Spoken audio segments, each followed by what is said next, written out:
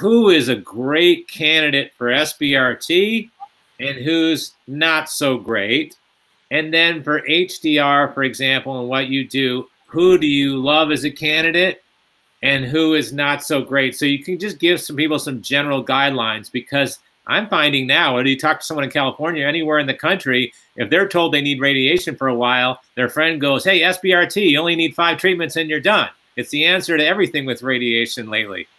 So here's my final question. Who is a good candidate for HBRT right now? Who's a bad candidate? And same thing with SBRT, and the same thing with HDR. If you can just think about that for a moment.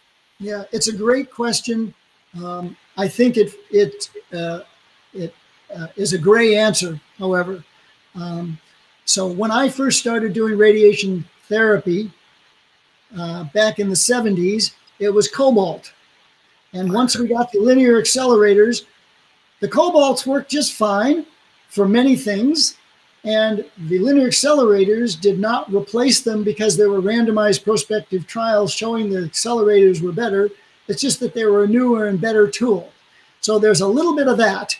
When something seems to be new and better, it sounds newer, people gravitate toward it. You can't really use that as the criteria. Having said that, SBRT is a significant technical advance. Your ability to deliver radiation much more accurately with the external machines than we ever were able to do before.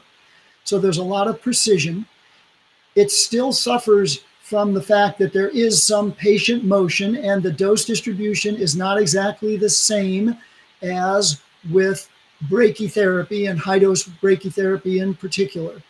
So virtually any patient who is a candidate for monotherapy, being treated with just the prostate and seminal vesicle areas only, could be treated with HDR or with SBRT. I'll tell you that HDR has a much longer and robust track record and robust literature to support it. A lot of that got ignored over the years, and I alluded to in my talk, because there are so many external beam doctors and so few brachytherapy specialists. I don't even like to say this on national television, but you know, it's a little bit like practicing surgery in a department of medicine. You know, you go to the board meeting and what are you going to say? But having said that, the studies that are out show SBRT to be a highly effective treatment, just as is HDR. How do they compare? We won't know without a randomized prospective trial. We currently have an ongoing or developing a study looking at focal SBRT versus focal HDR. That really won't answer the question, which is one we've been asking for about 15 years now. Hey, how about a trial comparing SBRT and HDR? The reason those two are of interest to be compared is that they both give relatively few large doses. The radiobiology of radiation therapy has been turned on its head. When I first started doing radiation therapy, you had to give all these treatments, one a day for 8 weeks, and that was the course, and there were no other choices or you were going to burn the patient. When I first started giving 5 gray fractions with HDR, they were so afraid I was going to make a hole in every patient's rectum, but it proved not to be the case because of the radiobiology of the prostate.